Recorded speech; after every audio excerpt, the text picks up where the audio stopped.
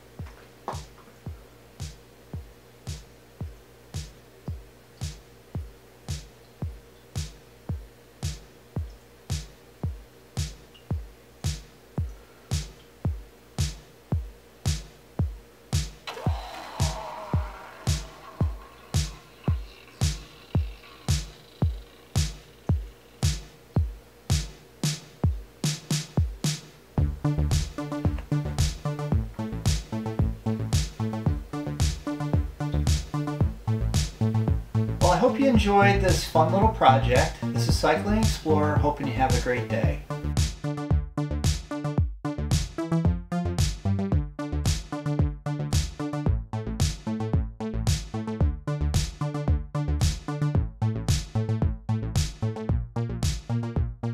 Thanks for watching. Now get out and explore.